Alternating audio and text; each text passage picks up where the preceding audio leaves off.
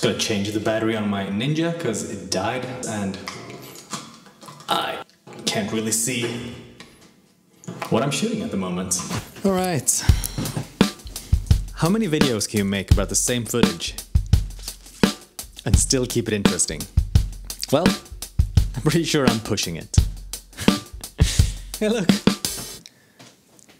It's this clip again. Yay.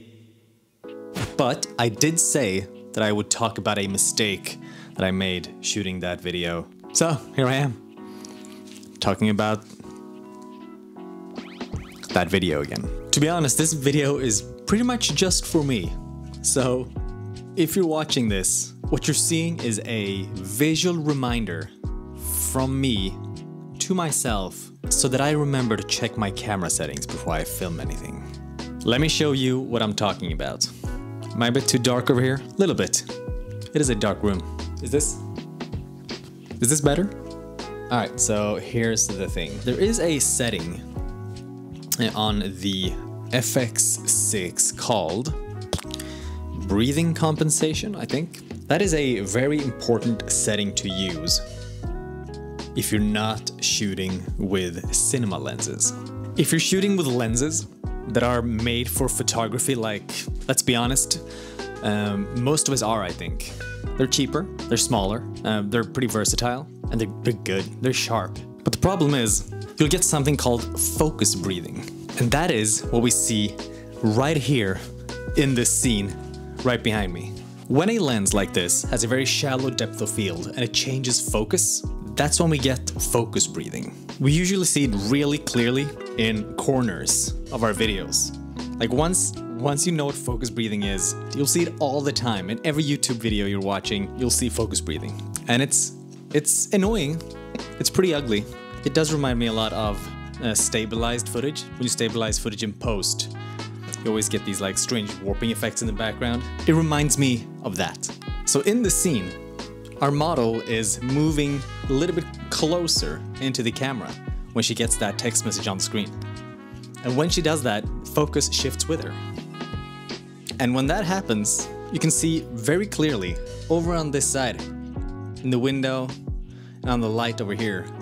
Did you see that? You actually see this tiny little motion that looks like the camera is zooming in and out, even though it's not. I know it's a really small detail, but once you see it, you cannot unsee it. And it's really annoying. Especially when you feel like you got a really nice video clip, and then a thing like that sort of doesn't ruin the footage, but you know what I mean. So the reason why this is a mistake on my part is because the FX6 has something called breathing compensation. A setting that you can turn on in the menu where the camera actually calculates and compensates for this shift and makes sure that you don't get this sort of warping effect in the corners. I just forgot to turn it on. And now I have to live with this.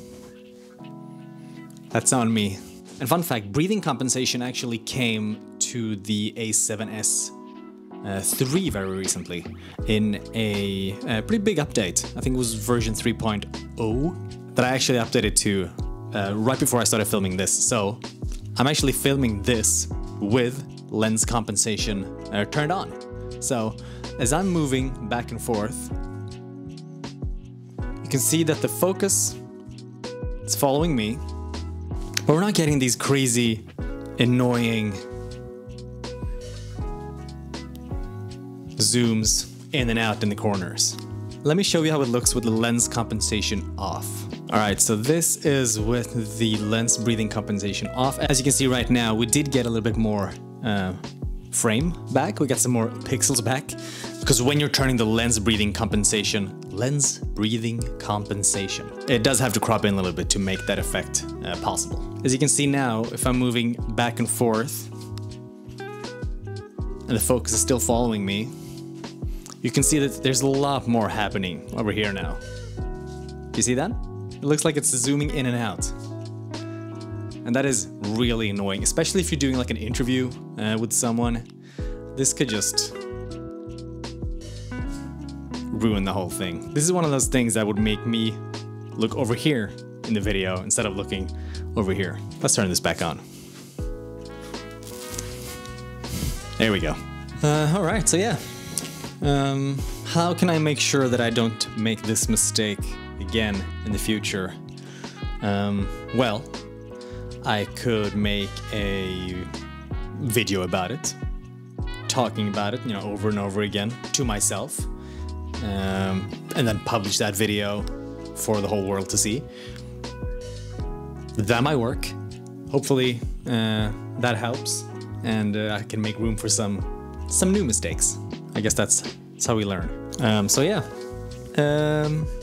go make some mistakes. Don't make this one though, because you watch this video now. Don't make new mistakes. Thank you very much for watching. I'll see you soon. Bye.